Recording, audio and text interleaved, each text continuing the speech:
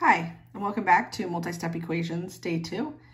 And just to review briefly, multi-step equations means we're talking that there's more than 2 steps. So in this case, or in all multi-step equations, we're trying to get x by itself. We're going to use inverse operations. The inverse operations are plus and minus, minus and plus, and then multiplying and dividing, dividing and multiplying. So let's get into some examples because these are there's a lot of stuff going on in these examples. So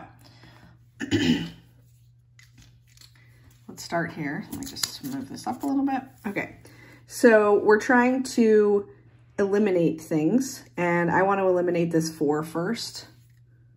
So I'm going to subtract 4 from both sides. As long as I do it on both sides, it stays balanced. So this becomes 0. I'm left with 2x on this side of our new equation. And then here, 19 minus 4 is 15. So we have negative x plus 15. Now I want to eliminate this. So negative x means negative 1x. So I'm just going to add an x, and that makes 0. And then I'm going to add an x here. 2 x's plus 1x is 3x. So don't forget about that when there's just 1x, it means 1x, even though there's not a 1 in front of it. And then on this side, we're left with 15. Our last operation that we have to like undo, untie, get so that we can get x by itself to eliminate that 3 is we're going to divide by 3 because this is multiplying by 3. We have to do it to the other side to keep it balanced. 15 divided by 3 is 5. Okay.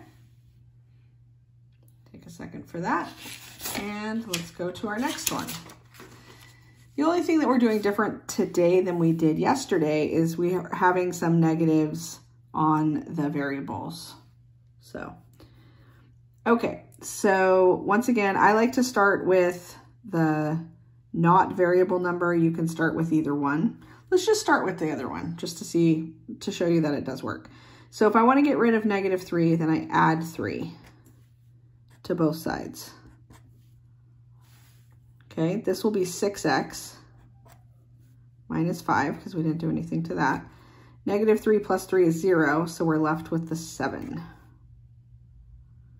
Now this is the one we want to get away. We want to get rid of it, eliminate it. So we're going to add 5 to make that 0 and add 5 over here.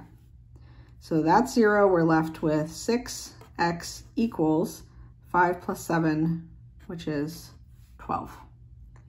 Our last operation that we're going to do the inverse of is multiplying. So we're going to do the inverse, which is dividing. So we're going to divide both sides by 6 and x equals 2. Ta-da! So yeah, that is solving multi-step equations when one of the variables has a negative number. Good luck, and we'll talk to you tomorrow. Bye.